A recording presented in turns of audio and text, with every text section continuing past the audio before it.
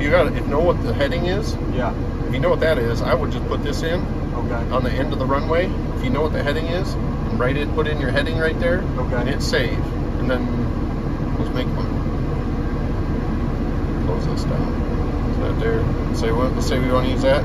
Save, and it takes the A point of where I'm at right now. Okay. Now, if you want to do one where you want to make an AB, hit that. You drive to where you want it to make the first point to start your drive. You hit set A, drive to the other end of the runway, set B, and then hit set B. I can't do it because you got to drive at least 30 feet. That's fine. And then all you do is hit save after that, and then that line's there, and that's forever in that field unless you delete it. Then you line up on that line, front and back of the truck. Yep. So the back of the truck. Close this out.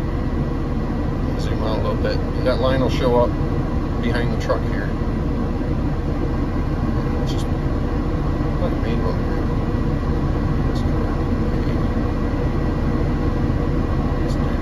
Zero. I don't even know what direction it is. Save. So there. Now the line's there. Awesome. So you can see that now you just got to drive so your truck's lined up with that if you know what the heading is. Right. Which, if you know what the heading is, I would go off that.